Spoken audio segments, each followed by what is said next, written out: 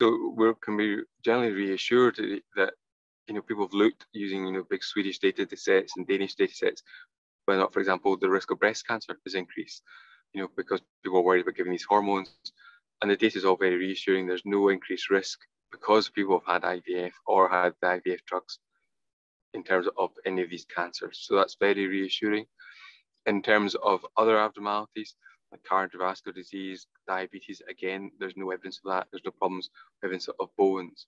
So I guess the biggest issue that people may have is just kind of the psychological roller coaster that people are placed on when they go through IVF, and that their hormones. But I say that is more potentially that might have a detrimental effect on the longer term, just of how they cope with the IVF cycle, and the implications of how they responded to drugs. But that is not directly attributed to the injections themselves. That's more about the whole IVF process rather than the drugs.